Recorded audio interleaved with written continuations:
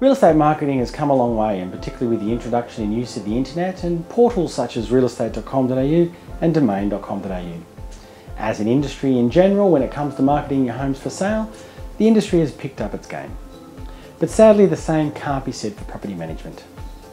Unfortunately, as an industry, we don't treat it with the same level of respect as we do as a home that we're putting on the market for sale.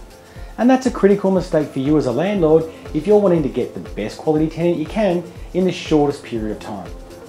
Good quality tenants are attracted to good quality homes, which is why you need your property to be marketed with professional photography and a floor plan.